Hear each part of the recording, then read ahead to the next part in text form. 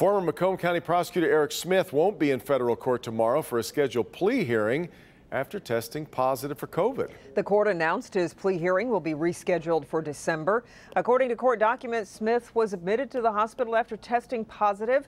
He was released earlier this week, but still has symptoms of the virus. Smith was expected to plead guilty tomorrow to charges of obstruction of justice in an embezzlement case. He could face up to 21 months in federal prison.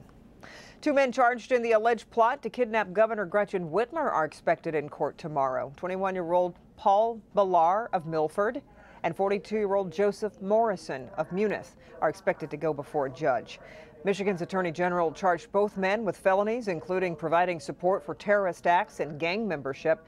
The men are part of a group arrested after an investigation found they allegedly planned to kidnap Governor Whitmer.